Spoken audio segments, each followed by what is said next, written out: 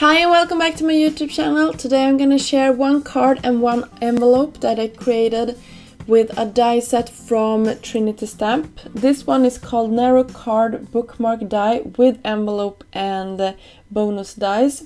There is actually one that is just called Narrow Card and Bookmark if you just want that one.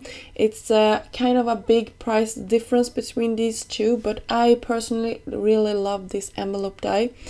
And this is gonna create an envelope that is 6 by 3¼ tall, and it's gonna be the card is gonna be 6 inches tall. So I really like this one, and it's a fun shape to play around with, and it's something I really like. So for this card, actually this envelope, I'm starting out with a blending brush from Trinity Stamp, and I'm just taking one of my favorite colors that are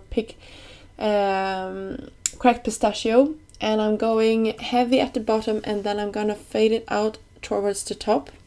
And I'm also gonna use a stencil that is from Trinity Stamps called Layered Fireworks, and this is actually 2 stencils that's coming in one pack, and it's meant to layer up all of these fun fireworks. So you will see mine will actually more turn out like flowers, I think, but the purpose was actually to make this fun card for somebody with fireworks, but we'll see how I do here. So I'm taking some other colors that are my favorites, and I'm trying to put them at the top of this, since we have that green color at the bottom, and I don't want them to mix too much because I don't want to create muddy colors, and I wanted this to be a bright and vibrant card, so I'm picking colors that I personally really like. So here's the fun one. You can see I actually off camera did go in with a blue color and put on the stencil that is called number 2, or if you want to call this number 1, but this is on the one that will layer with these fireworks. So really pretty. I actually will go in with one more of those dotted fireworks just at the top, just to fill it in a little bit more, and I will do that in yellow. And if you see some extra hands in this video, it's because my daughter was here helping me before she went to bed. So here is how it turned out.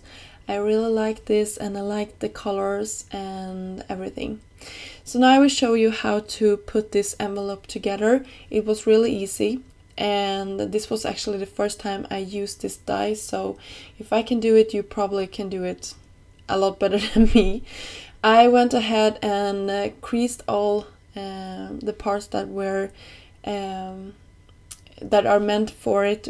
The die is actually doing the cuts for you and everything, but you have to crease them. And I took some strong double-sided tape to these parts, and I used my bone folder just to make sure that they really stuck together. And I will take the last part here that creates the bottom, and then it's done. I will show you that it fits inside. So now for the actual card, I will do the same thing here. I will go in with a blending brush from Trinity Stamps at the bottom of this panel, and then I will fade it up towards the top. But this time I use this happy bright yellow, and I will go in with some of the fireworks, but this time I will not layer them. I will just use them as one layer, and you can see how that turned out. I'm really impressed with how good this stencil is and how great they are layering. I don't know if you could see it, but they actually have the like laser print. I don't know if that is what it's called in English, but it has a texture of the other shape, so you really know how to line it up when you have them on top of each other, so you cannot go wrong with these stencils. They are really easy to line up. So I'm doing the same thing here, using my blending brush, making sure of course to clean it between all the colors so I don't get muddy ink. And for the green one, I was really worried that it wouldn't turn out the way I wanted it to. It wasn't that perfect cracked pistachio. You will see it here in a second. I'm actually not gonna let you see me go through all of this again, but you can see the cracked pistachio actually turned out great on the yellow one here as well, so I'm happy about that. So in this die set there are also some sentiments that comes with it. You could see them in the beginning. So I just decided to cut them out of some white and gold paper and adhere them to this card base. I'm using a DIY what it's called, like adhesive thingy that you can put your things in, so it's easier to use. That was a really good description, by the way, so I'm sorry about that, but you probably could see on screen what it was. And I also used some sequins from Trinity Stamps. I really like this one in gold. It's one of my favorites one from them because it's the perfect shade of gold and it goes so well with the colors I used here.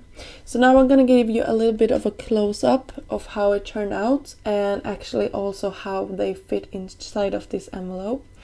And I hope you liked this project. If you did, please give it a thumb up, and if you haven't subscribed, please do so and hit that bell button so you can see more videos from me coming up in the future.